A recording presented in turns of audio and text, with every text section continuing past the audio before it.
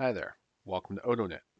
Today I want to talk about the most recent release of a Bower package for the ArcGIS API for JavaScript, which is kind of cool. You can do some really neat stuff with. And you can find the Bower package on Bower's website by searching for packages, and you just search for ArcGIS-JS-API. And it is hosted at a repo on GitHub that you can kind of look over, and it's got some instructions in here to direct you to the Bower site, how to install Bower. It's got this here, which I'll copy right here so we can use this in a second. This is how you install the Bower package to your application. And it tells you a couple of requirements, the dependencies that it has, and a couple other minor details. Now, the dependencies that it has are interesting here because a few of these are patched Dojo repos, and essentially they're just patched for stuff that's specific to things that Esri needs out of the Dojo library, or to add support for some extended internationalization stuff. Now, nothing too critical, but if you want to stay stable with what the API is using, these are the dependencies you're going to want to use. It's also got a link here to a recommended guide, which I'll talk about in a second. That goes over how to do the build for with the Bower packages in both the Dojo and Requirejs. But right now, if we look at the instructions how to install it, it was basically paste it here. So Bower install ArcGIS JS-API, and let's go ahead and let that run. We'll give it a second here, and I'll be right back. One thing you're going to have here is it's going to ask you when you do this to resolve a dependency. So Dojo has a Bower package already out there that it will try to default to, but you want to use the Bower package that Esri provides. So just when you get this question here, just press 1. And if you did a Bower init and you had saved a bower.json file, just add a exclamation mark, bang, to the end of the one here.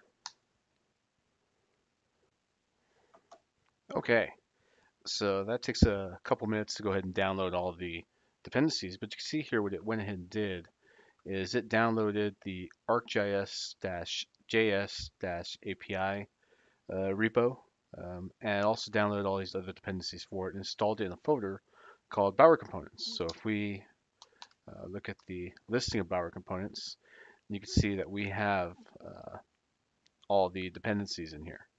Now this is a little tricky here because at this point what you would need to do, if we look at a kind of Dojo config that you would need to make, you would need to make a Dojo config for your application that would point to the Bower Components folder.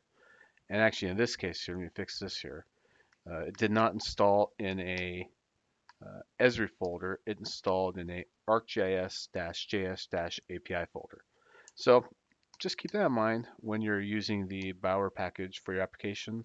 This is how you would probably style your Dojo config to do everything for you. However, there's a couple of recommended ways you can do that, which you can find in the JS API resources repo. So if we go to the Dojo repo, for example, you're going to see that there is some instructions here on how to install everything. But let's just go through and look at what that looks like here. So let's get out of here. If I can spell, there we go. Okay, so we have a bower.json here.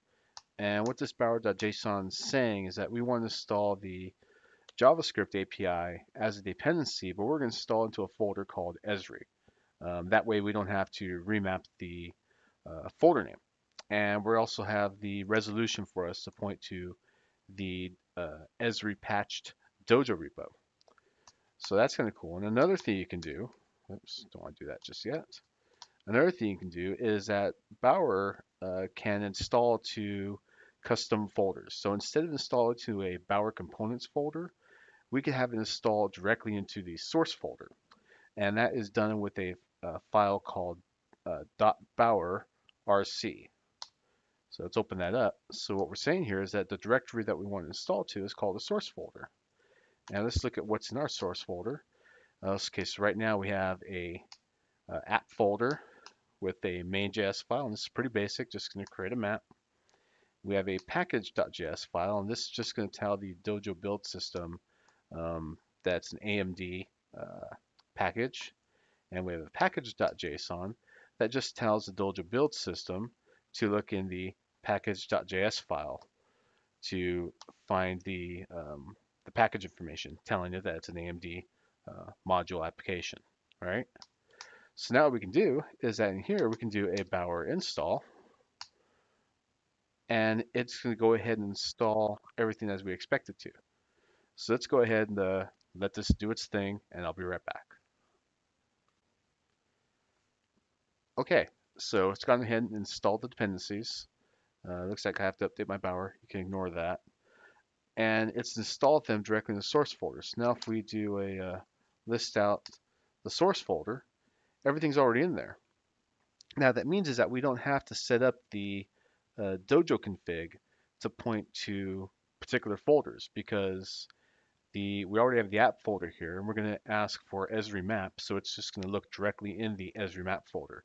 So there's no remapping of anything that we need to do here, which is kind of cool because we can use that for doing our builds. So if we look at the build profile,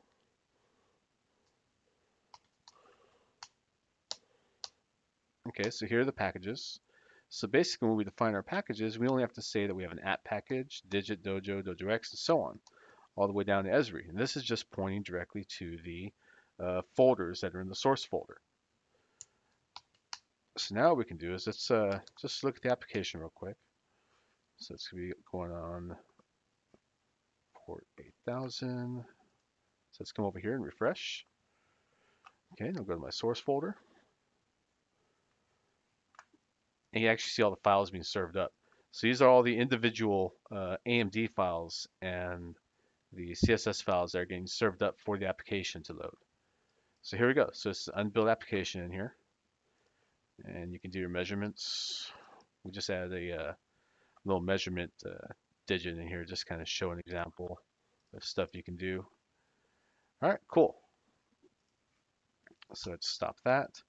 So now what you can do is let's do an npm install to install all the little dependencies that the build file is going to want to do. Give that a second. I'll be right back.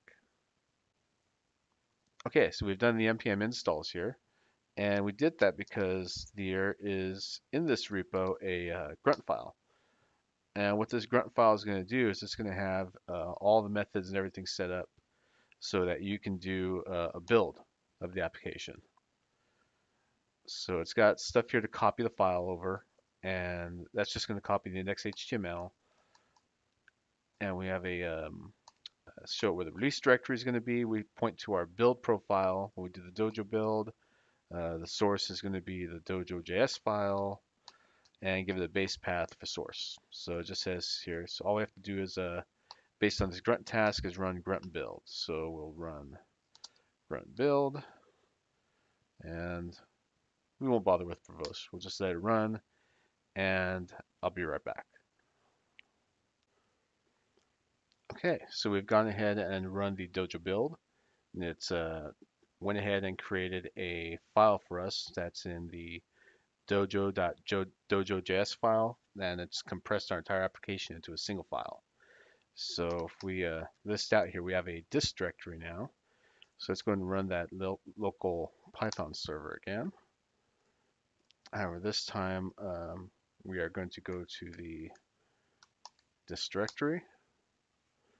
If we come back over here, we only served out a single JavaScript file and a few other resources, but no other JavaScript files are served out. So we've got a single file being served for application at this point.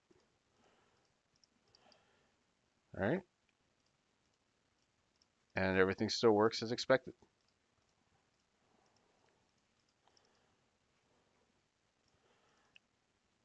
And there's the mythical single file build that you can get using the Bower package of the ArcGIS JavaScript API with Dojo. Okay, so that's not the end of it.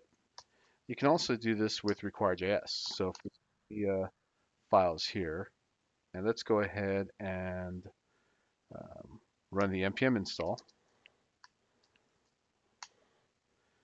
and I'll be right back. Okay, we're back. So it's gone ahead and installed the npm dependencies for us here. Let's go ahead and, in this case, it's got the same stuff that the Bower repo had with the Bower RC file. That's a directory that points to source, as a Bower JSON file that's got a dependency for the ArcGIS API as well as Requirejs, and it's got some other development dependencies for text DOM ready has an I18N, and these are the Requirejs plugin counterparts to the Dojo plugins. And we'll talk about why we have those in a second. So let's do a Bower install of the Bower dependencies for this application. And again, oh, that was pretty quick. So it already installed them. Let's check out the source directory. Okay, there we go. So we've got everything in here. We have all the dependencies that came with the ArcGIS API as well as the plugins that we talked about. So what I can do in here is I can run the local Python server. Let's come back over here, refresh the page. Okay, so here's the application. You can see all the individual AMD files being loaded. However, these are being loaded using Requirejs' loader. This is not using the Dojo loader to load this application. So let's close all this stuff up here. And let's go to console. Let me see requirejs.version. So this is using the Requirejs loader. And again, everything simply works. All right, cool. So let's try and do a build of this using the Requirejs optimizer. Now there are some caveats when using Requirejs optimizer to build your application. And some of those notes can be seen in the grunt file. Okay, so what we have here is the grunt file to build the application out. Let's come down a little bit more, try and find the comments here. So this is just the support task, and what this is going to do is basically just going to copy these packages over to the dist directory. It's not going to do any build with them, because when the Requirejs optimizer runs, it just optimizes the application, but doesn't actually copy over all the files the way the Dojo build system does. So here we have a task for doing a single file build, and we're going to try and build it out to an app main.js file. And these are configurations for has.js that's similar to what Dojo uses. However, it doesn't look like these actually are working as expected at the moment. So that might need a little bit of investigation there. But the more important notes are down here about setting up the paths and setting up your includes and your excludes. So basically, the Requirejs optimizer, when it runs across something like the Dojo text plugin, it's actually going to try and execute that plugin during the build process to do what it needs to do. However, the loader plugins for Dojo have some references to things like document and window in them, which are not in a node environment. So when they're run in the Requirejs optimizer, they're going to fail. The reason they don't fail in the Dojo build system is that the Dojo build system has some stubbing for those loaders. So it handles the fact that it runs inside of a node environment and it won't fail because it provides stubs for those plugins. So we're going to try and kind of mimic that here. So what we're doing is that we're saying for Dojo text, we want to load the Requirejs equivalent of that plugin. And the same for I18N here, as well as the DOM ready. Now, when we come up here, what we're saying, for example, the DOM ready, is that even though during the build system we use the Requirejs version of DOM ready to run it, we're going to exclude that package from the single file build. So it's going to, when it runs the application, it's going to dynamically load the Dojo DOM ready package. And the same goes for Dojo Has. The Dojo Has plugin is a pretty hefty plugin, and it can't simply be replaced with the Requirejs equivalent. There are some other things happening in the Dojo query module as well as the DojoX GFX module That means that we don't want these packages to be loaded during the build. So by putting this empty colon here, it's going to not include those packages into the single file build. And Xstyle and dgrid have some other stuff happening with them when they fail within the Requirejs optimizer build. So that's how you're going to do this build system. So it's kind of some things you need to be aware of when you're working with the Requirejs optimizer and building the application. And the excludes, you may have to play around if you run across certain issues when you're using a library that it errors out during the Requirejs optimizer build. Just exclude that module from the application, the build process, not the application, exclude it from the build process, and it won't get spit out into the single file build. And then you're going to want to play around with the include here. When you're building your application and files are getting loaded dynamically that you did not explicitly say to exclude or give them an empty path, and you still want them in that single file build, then you can just add them here to the include. So for example, Esri digit attribution is dynamically loaded, so we just include it and it doesn't break the build or anything. So what we can do here is just run grunt build and let that run, and I'll be right back. Okay, and we're back. So the Requirejs optimizer went ahead and ran. So if we list out the contents of the dist directory, so our grunt task went ahead and copied over all the files that we wanted it to copy over. And let's go ahead and run the local Python server here. And let's switch from the source directory to the dist directory, and let's see what we get. Okay, so here's our built application. And let's look at what files came over. So here's our app main.js file, and this has been optimized with the Requirejs optimizer. And let's see if it's going to tell us here. Okay, so my Chrome dev tools aren't going to tell us all the JavaScript files that had to come over. But if we look over here, we can see that we had to load the has.js file here dynamically, i18n, some GFX modules because we had to exclude them, as well as the Dojo query stuff here. That's what the selector and the resources, actually not the resource, but selector is coming from, and a couple of GFX modules in here. So not a whole lot of stuff that had to be dynamically loaded. So you can get pretty close to a single file build using the Requirejs optimizer and the ArcGIS API for JavaScript. Just not a perfect single file build.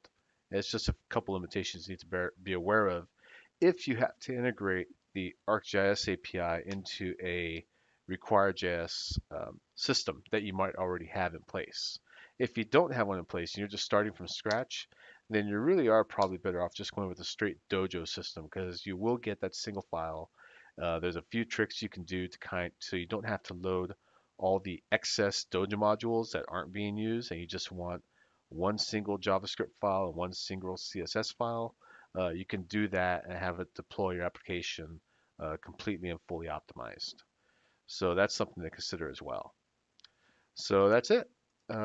Take a look at this particular repo here in the on Esri's GitHub site. The JS API resources repo has a Bower folder with some, like I said, the examples for Dojo and Requirejs, a lot of links and everything else here to help you out. And if you have any questions, just let me know. Thank you.